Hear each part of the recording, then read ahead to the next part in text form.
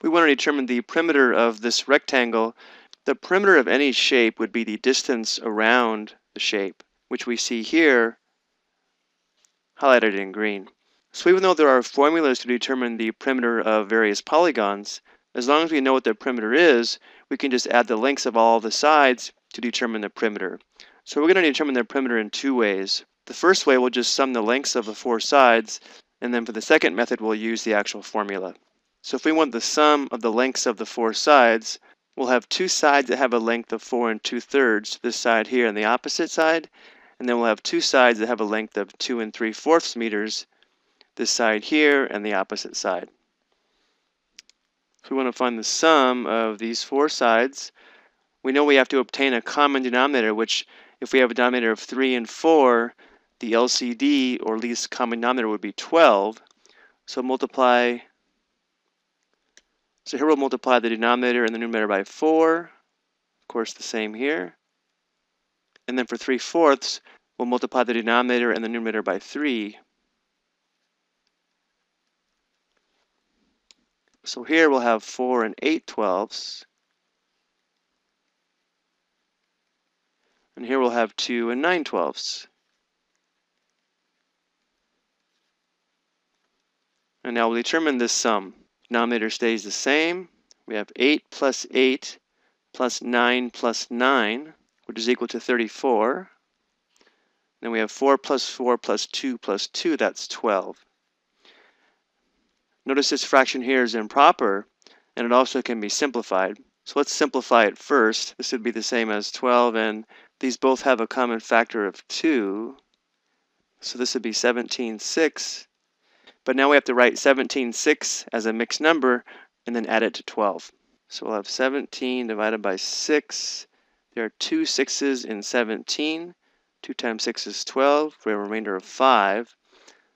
So 12 and 17/6 is equivalent to 12 plus 2 plus 5/6.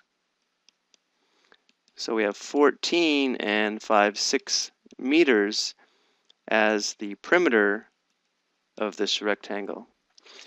Now let's do this again, but we'll use the formula for the perimeter of a rectangle. The formula for the perimeter of a rectangle is 2 times length plus 2 times width. Let's go ahead and call this the length. We'll call this the width. So using the formula, we're going to have the perimeter is equal to 2 times 2 3/4 plus 2 times 4 2/3. And now to perform this multiplication, we need to rewrite this mixed number and this mixed number as an improper fraction. So we'll have the perimeter is equal to, I'll put 2 over 1 times 4 times 2 plus 3, that's 11/4, plus 2 times 3 times 4 plus 2, that would be 14/3. And again, we'll put this over 1. Now we can simplify this here. Let's go ahead and do that. This is simplified to 1, this simplifies to 2. So the perimeter is equal to, here we're going to have 11/2 plus, here nothing simplifies, so we have 28/3. And now to add these, we have to have a common denominator, which would be 6. So multiply this fraction by 3 over 3. Multiply this fraction by 2 over 2. So we have the perimeter is equal to, this will be 33/6 plus, here we have 56/6, which gives us what? 33 plus 56 is 89. So we have 89/6. And then of course the last step here is to convert this to a mixed number.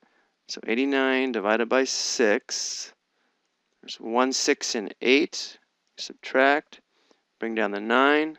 There's 4 6's and 29. We have a remainder of 5.